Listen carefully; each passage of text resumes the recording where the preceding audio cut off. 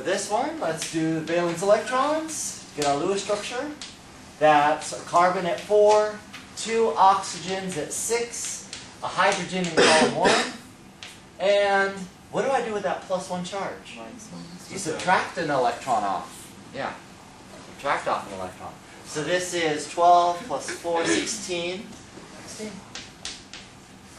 Okay, again you're going to have a similar problem. Where do you put that darn hydrogen? You put it here, or, and this is just in drawing the skeleton, here. Okay? Could we start doing the second one since we know that oxygen is more electronegative? Sure, you want to start with the second one? That's totally fine, yeah. 2, 4, 6. You draw the bonds of the skeleton first. That's 6 out of 16. Now you go to the terminal atoms, usually the oxygens. 2, 4, 6, 8, 10, 12, 14, 16.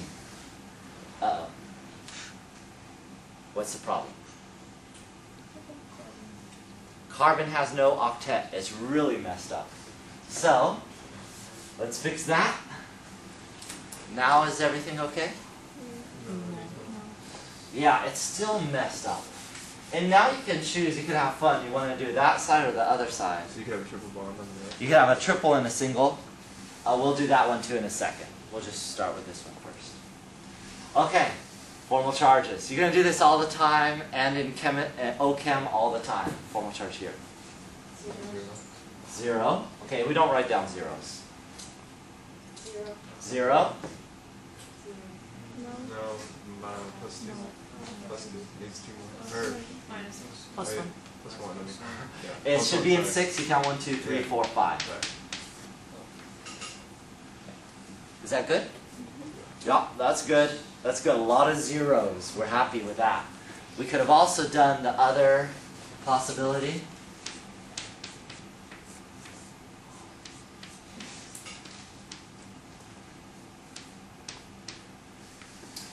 Which one of those atoms, so if we took both lone pairs from one side and made a triple bond, what I did up here is I took a lone pair here and here, made 2 double bonds. You could have put both from the same atom, that's fine.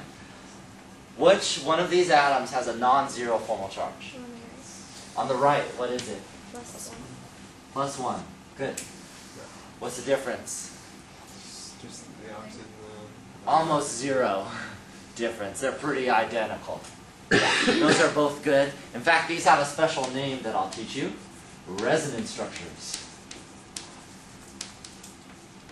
That's what carbon is. Yeah, carbon in the middle. We have when the 2 structures are the same except from where you took the electrons, they're called resonance structures.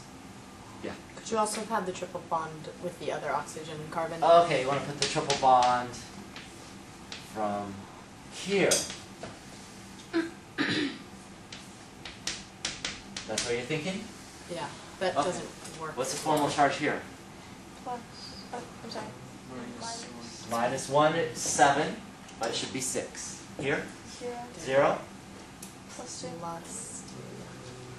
Yeah, that's bad. But it's good to try it because you never know, it could have been better. Yeah, if you don't have a chemical intuition, I guess, about it, you should try it.